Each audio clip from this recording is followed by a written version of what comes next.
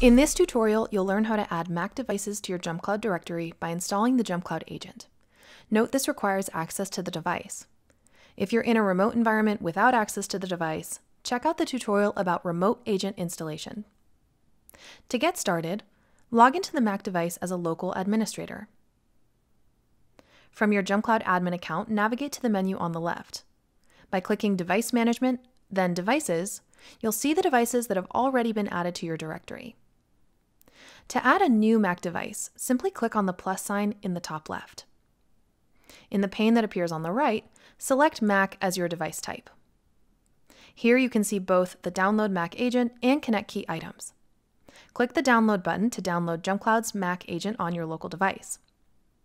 Below that, you'll see the Connect Key. This is a unique key that is required during installation. After downloading the Mac Agent, navigate to the folder that contains the install, run the JumpCloud Agent Install, and once the Agent installation window appears, continue through until it asks for your administrator password. Continue through until you get to the Connect Key input screen. Copy your Connect Key from your JumpCloud Organization into the Connect Key field and hit Next.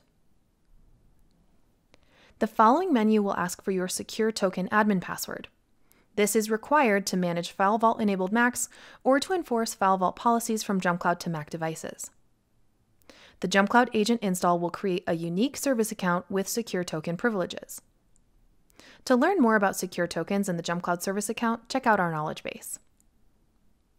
Now, type in your local administrator password and continue through the installation. Once the JumpCloud Agent's installation has completed, it can take up to 2 minutes for the device to propagate in your admin console. We can now see that the device has been successfully added.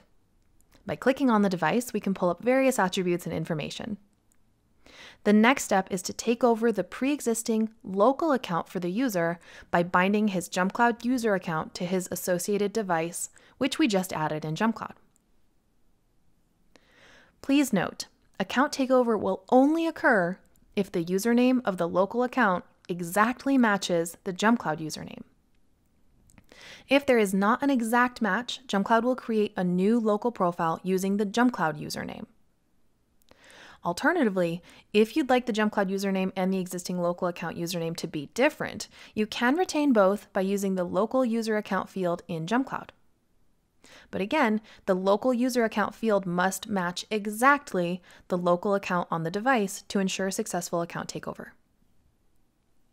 To bind this user's JumpCloud account to his JumpCloud device, click on the device, click on the Users tab, and select the user you'd like to bind.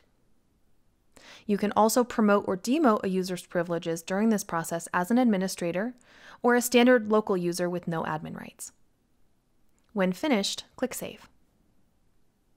Now, on the Mac device, we can see the user has not logged out and has not been forced out of his current session.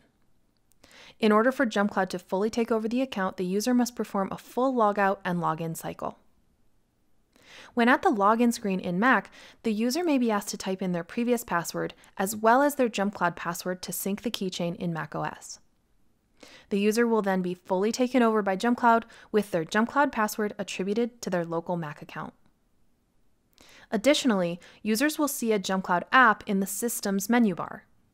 The JumpCloud app allows users to update their password for their JumpCloud account and connected resources, including the JumpCloud user portal. Check out any other tutorial videos and articles to learn more about managing Mac devices.